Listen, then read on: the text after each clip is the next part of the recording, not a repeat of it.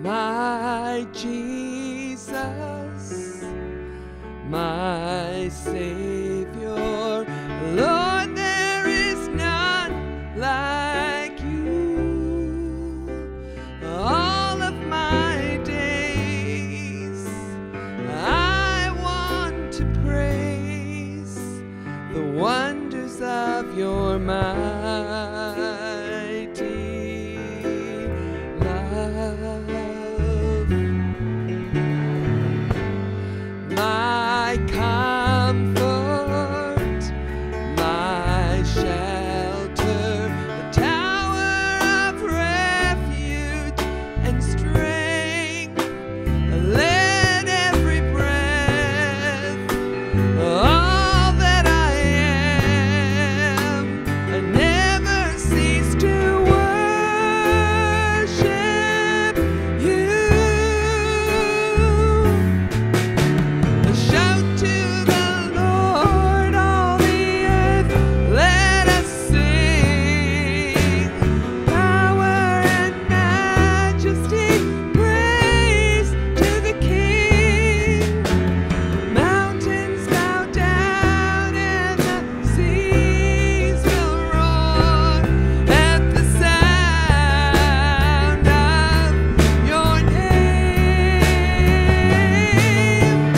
I sing for joy at the work of your hand. Forever I'll love you, forever I'll stand. Nothing compares to the promise I have in you.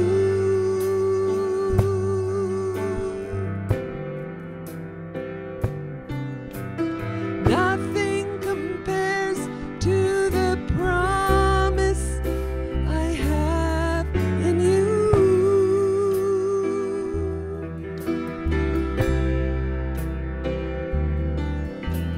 Nothing compares to the promise I have in you.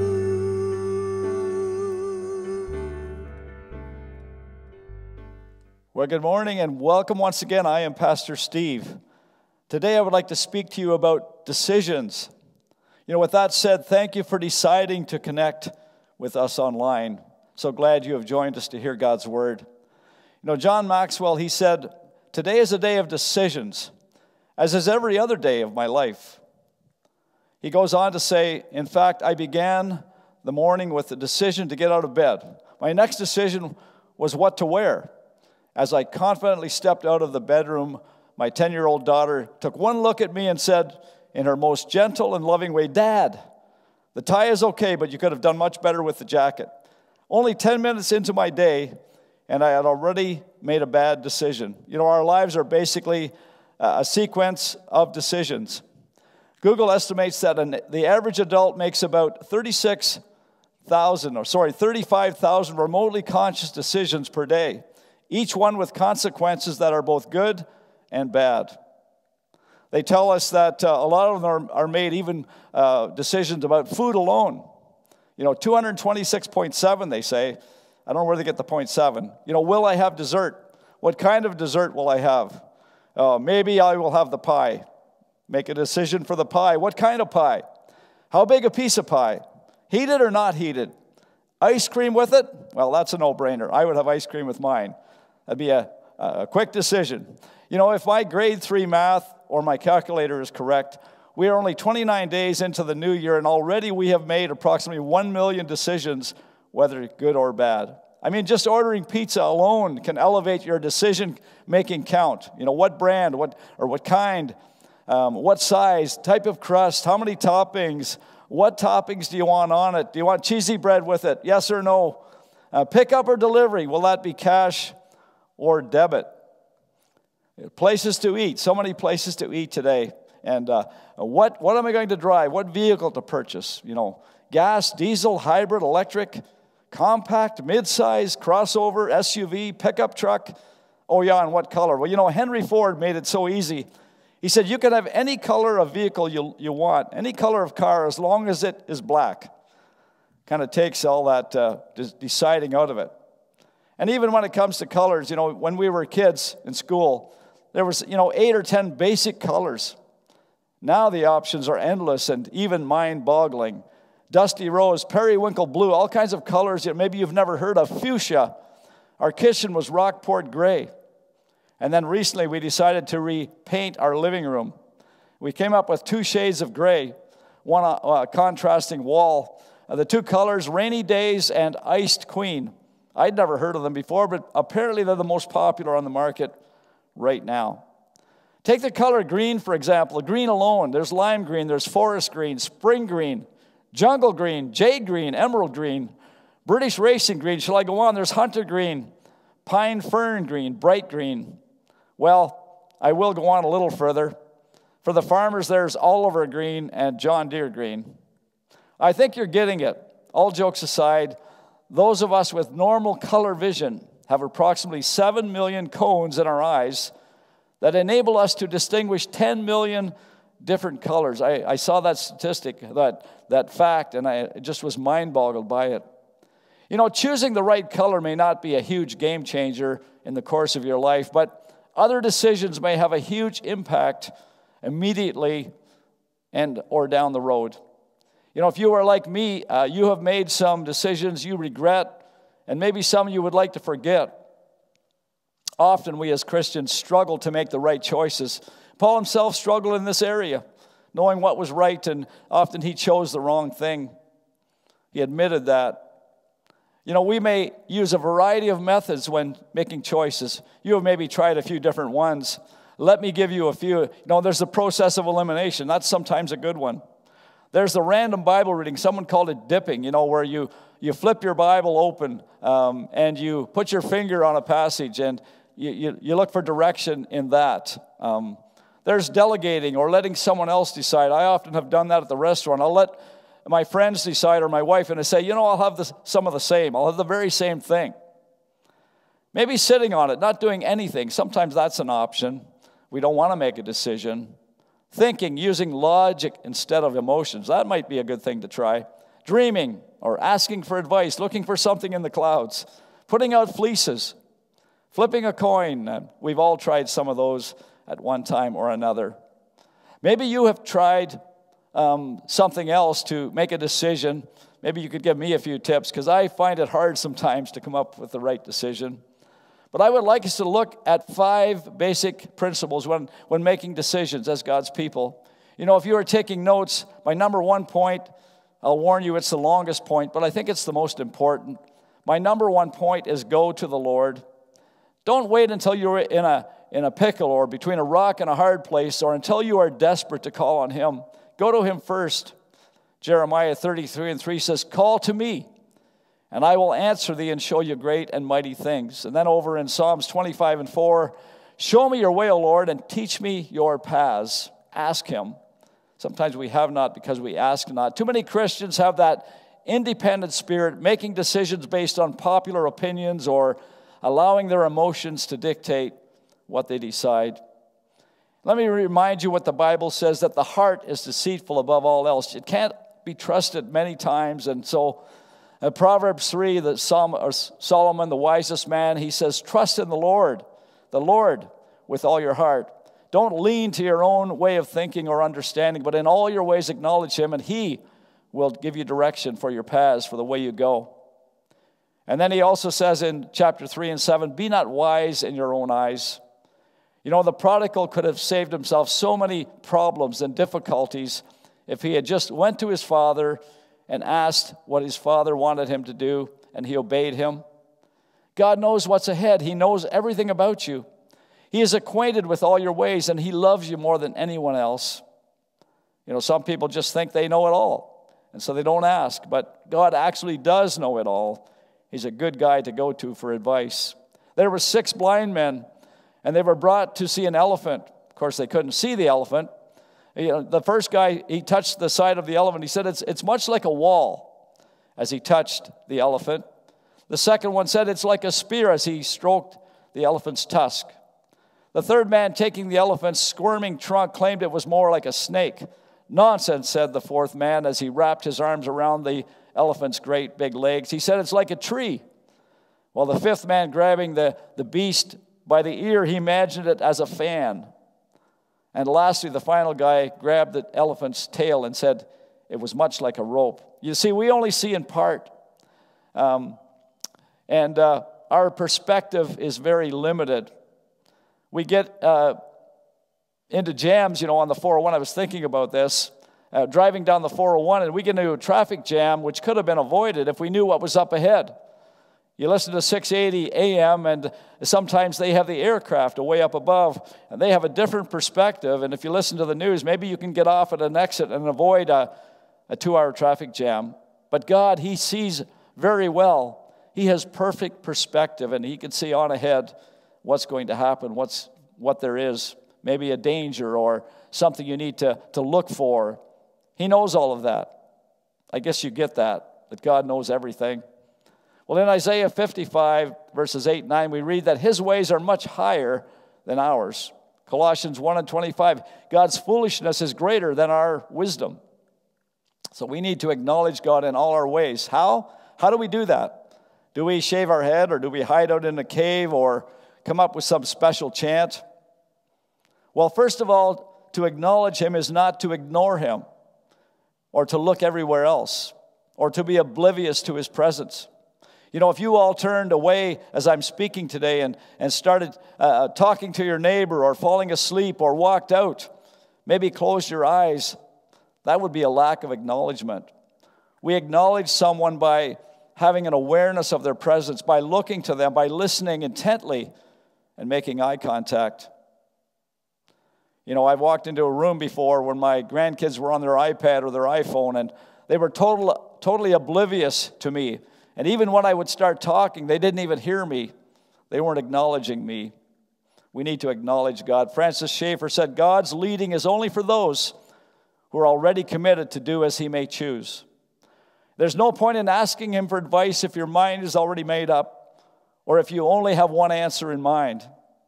And too often we only want God's will if it lines up with our own will. I love what Jesus' brother James says in chapter 1 and 5. He says, if any man lack wisdom, let him ask of God, who gives to all men liberally. He wants to give us wisdom, but we have to ask Him. What about the Holy Spirit in our decisions? So important. John 16 and 13 explains that when the Spirit of truth has come upon you, He will lead you into all truth. It has been said that the main role of the Spirit is to help us understand what God's Word is already saying to us. Well, that was a long first point, as I said. The remaining 4, I will try and move along a little quicker with them. Number 2, understand God's principles. What are some absolutes in God's Word? Just like at home you were growing up and you had some rules in your home. Excuse me. There were some absolutes, some no-nos, some things that were non-negotiable that you knew to be true from your parents. Maybe they had them written on the wall, but you knew you should not ever forget to obey those rules. Well, there are many absolutes found in the Bible, in God's Word, and some begin with, you probably know them. Maybe you could repeat them all. Thou shalt not. No need to wonder, should I kill my neighbor? Should I steal that car, or should I cheat on my wife? There is no guesswork regarding some decisions, some that you don't even need to pray about. Ephesians 5 and 17, therefore, do not be unaware, but understand what the will of the Lord is. As you become more and more familiar with the handbook, more decisions become no-brainers. Well, what about things that are not written in black and white in God's Word? Should I smoke or drink or hang around with those that do? Someone said smoking won't send you to hell. You'll just smell like you've been there. It's God that created our bodies, and there's the things you can pick up in God's Word because He cares about our whole being, that we should know it's not a good idea. It's unhealthy to put smoke in our lungs. What about gambling? I hear so much today, and it bothers me, advertisements continually about gambling. Maybe the Bible doesn't come out and say, thou shalt not gamble, but if you look to Proverbs especially, Solomon gives us some great big tips and hints that gambling is not a good idea. Should I watch that movie? Should I get married, or should I just live with that person? What are the dangers? How will it affect my spiritual life? How will it affect my testimony? What about my kids? How will it affect them? 1 Corinthians 10 and 23, Paul says, all things are permitted, but not all things are of benefit. All things are permitted, but not all things build up or edify. Howard Hendricks said, the will of God is found right here in the Word of God. And yet sometimes the Bible is misused. Knowingly or unknowingly, it may be taken out of context. It may be tweaked to fit our own selfish desires. There's a classic story of a young man who used the point and flip method in his Bible. And one day, wondering what to do with his life, he flipped his Bible open and pointed to Matthew 27 and 5. And he read, Jesus went out and hanged himself. He thought, maybe he should try again. And this time he landed on Luke 10 and 27. And said, go and do thou likewise. This wasn't working very well for him, but he thought he would give it one more try. And he landed on John 13 and 27, and he read, whatever you do, do quickly. You know, we may laugh at that, but that is mishandling God's word. It can even be dangerous. His word is not a magic Ouija board. Am I saying it can't ever work? No. I've tried it. It may have worked for me once, but be careful that you read all of God's word, that you know his heart. Well, that's 2 points. Number 3, moving along quickly, investigate your options. You know, I think God has given us this gray matter between our ears for good reason. Common sense that unfortunately today is not very common. What about purchasing a vehicle for a family of 6? You know, a 2-seater Corvette or a Miata is not really a good idea. Do your homework on a car. Consider the price, the size, the resale, the reliability, warranty. Is it practical for my family? What color should I get? Well, I could maybe help you with that. I would pick a red one. You know, if math is not your thing, don't take a job in accounting. Accounting may be a good career, but maybe not a good choice for you. If you have a poor balance, don't join the circus and try to do tricks on the high wire. Number 4, 2 more points. Proverbs, discuss it with others. Discuss your decisions with others. Talk to people about it.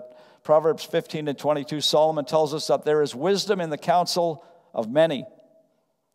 J.I. Packer said, don't be a spiritual lone ranger. You know, I knew someone who over and over, they would barrel ahead on their own and make poor choices, and then they would go asking for help. Proverbs 12:15. Another great word of wisdom, Solomon says, a fool is right in his own eyes, but he who heeds counsel is wise. Ask the right people, people that are trusted, tried, true, a good reputation and a track record. Not just someone who will tell you what you want to hear, will tell you the truth. But on that same note, don't canvass the town either. That may muddy the waters. Too many voices. A man starting a fish business hung up a sign, fresh fish for sale today, and invited his friends for the grand opening. They all congratulated him, but one suggested his sign might be improved. Why do you say fresh fish today? Of course it's today. It's not yesterday or tomorrow. So he removed the word today. Another said, why does it say for sale? Everyone knows that you are selling fish because you have a store. So off came that part of the sign too. And then another complaint, why the word fresh? Your integrity guarantees every fish to be fresh. Sometimes too many voices can be confusing. You know, there is no command that states we should listen to everyone. Often we need to sift through all this information coming at us today. I kind of like to say it like this: we need to eat the worms and spit out the germs. The psalmist said, we are blessed if we avoid walking in the counsel of the ungodly. So be mindful. I encourage you to be mindful of your source. Where is it coming from? Is it reliable? Let me just say, we are faced with many decisions that are neither right nor wrong. And this is my 5th point. Exercise your freedom, your God-given freedom. I think that God is into giving us some room, some space, and the freedom I just mentioned. He may want to mother us, but God doesn't want to smother us. I don't think it's a big deal to God what color of socks I wear to church. Nor does he want me to be anxious about that. I would say, though, try to have them match, would you? I think I've had the 2 different colors one time. I'm pretty sure God gives me the freedom to decide the color to paint our living room. I just confess, I didn't pray about that one. I didn't look for a verse, God, what color should I paint this room? I didn't look for an answer in the Bible either or a sign. I did one smart thing, however, I did listen to my wife. I asked her advice. And if you're married today, let me make that point. Run things by your spouse. Don't be a lone ranger in your marriage either. Work together on things and seek one another's advice and look for wisdom. The Bible says, whom the Son sets free is free indeed. You know, I don't really care if my kids are digging ditches or they're in full-time ministry. Am I proud of them in ministry? Yes, but I didn't put pressure on them for their career choices. I tried to help them and guide them. I just want them to do well and serve the Lord and enjoy life. And for me to have a great relationship with them. Maybe you're here today and you have made some bad choices in your life. Maybe you have some tough decisions before you today. You're trying to make the right choice. You know, the most important decision you will ever make is to follow Christ. If you're listening today and you've never done that, I would say do not delay. The Bible says, choose you this day whom you will serve. Would you pray with me? Lord, I thank you that you are the God who wants to help us. As we seek you, as we look to you, maybe we've made some mistakes and we've made some poor choices. I believe you can help us with that. You're the God who is gracious and full of mercy and love, but help us to turn to you and ask for your help. I pray for that one today that has a tough decision to make today. Maybe it's financially or regarding their health. Lord, maybe a caregiver or something they have to face as far as an operation or whatever. To make a choice, I pray you would help them. You would give them peace. You would speak clearly to them through your word and through other loving Christians. Lord, I pray also for that one that has never made that decision, that the best decision of their lives to follow you, to decide to turn their life over to you and to let you be the master and the controller and allow you to guide them through life each step of the way. So I thank you for your word today. Help us to follow it, to love it, to listen to it, to look to you for advice. I ask these things in Jesus' name. Amen.